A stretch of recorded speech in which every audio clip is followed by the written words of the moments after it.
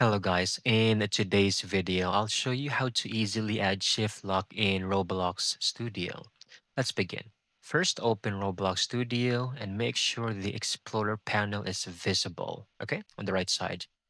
Next, check if the Properties panel is visible at the bottom. If you don't see any of these, go back to View, okay? You can click on View, and I already have mine set. Click on Explorer and Properties, and both of those should show up on your screen. Okay.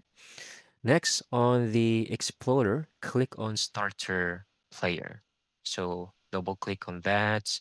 Then on the Properties section, look for the Controls area. Just scroll down and then make sure that this option is enabled. Enable Mouse Lock option. This will activate Shift Lock on PC. Now press play to test your game over here. Okay. So we can now hold Shift and your camera should now lock and follow your character's movement. That's it. There you go. You have successfully enabled Shift Lock in Roblox Studio. I hope you found this video very helpful.